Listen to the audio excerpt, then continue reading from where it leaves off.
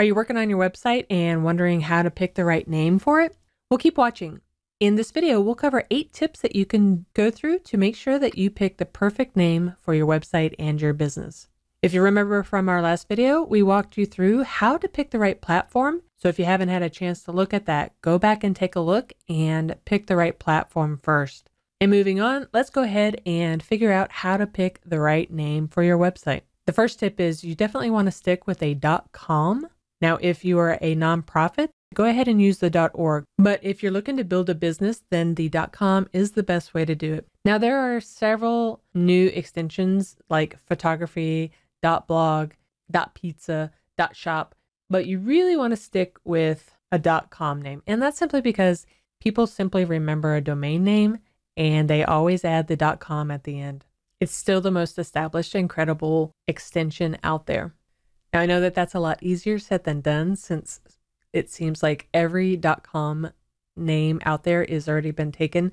So what a lot of people do is they'll add a different modifier to the domain name that they want to see if that is available. And again, this is dependent on what your site will be about. And later on, I'll show you how you can automatically do this process with a few different domain name generators. The next thing is use proper keywords for your website. And all that means is if you're building up a website based around a topic, then if you can have those keywords in that website, then that will be helpful. Keyword in a domain plays a crucial role in the search engine optimization, and that helps you just a little bit in Google's eyes. It also helps the user know what the site is about. Now, I know that a lot of times the keyword that you're looking for can be difficult to add into the site, so you may have to get creative, and I'll show you how to do that in a minute. The next thing to do is you want to keep it short. If you can keep it under 15 characters, that's ideal. And really, I shoot for 12 or under. It's going to be a bit of a challenge, but if you can do that, then that'll help out. You don't want to have to give somebody this really super long domain name for your business. Not to mention, users have a higher tendency to enter typos when trying to enter a longer domain name. Next, make it easy. Make it easy to pronounce and to spell. You should be able to easily share your domain with someone when you're talking to them and they can write it out without any problem, or that they can remember it without any problem. So it should be easy to spell and understand. Next, is it unique and brandable? Your blog name should be unique. It should stand out in your reader's eyes, and it shouldn't be too generic. In other words, you don't want something like buybooksonline.com. Amazon.com is much more memorable. Now, when looking at keeping it unique and brandable, also make sure that it is not accidentally trademarked by someone else. The next thing to look for is don't use hyphens. It was pretty popular a decade ago to add hyphens because most of the regular domain names were taken and people started putting hyphens in everything. Don't do that anymore. They're very prone to typos and get ignored.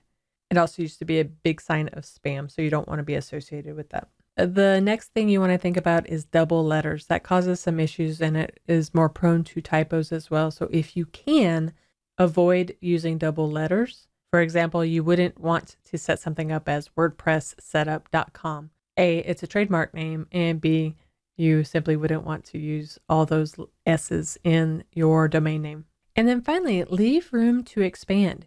If you're building up a business, but you want room to expand later, for example, if you're setting up something like a floral shop, then if you set something up like orchidblog.com, then that's really constraining you from being able to talk about other types of flowers. So try and expand out to make it a little bit larger, that you could talk about things like roses if you wanted, or any other category for the floral shop.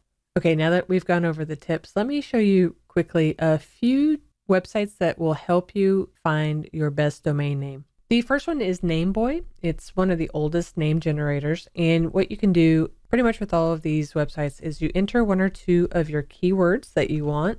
And when you click submit, it'll go through and bring back some suggestions. The second one is IsItWP. If you go to isitwp.com, we'll go over to tools. And we also have a domain name generator here. Same process. Enter 1 or 2 keywords and find the domain names. Once you find the domain name, then hold off on registering it, because in the next video, I'll walk you through how you can get your hosting and you'll be able to get your domain name for free for the first year. Did you learn today's video? If so, subscribe to our YouTube channel and we'll send more helpful tips to help you manage your WordPress website. And thanks for watching.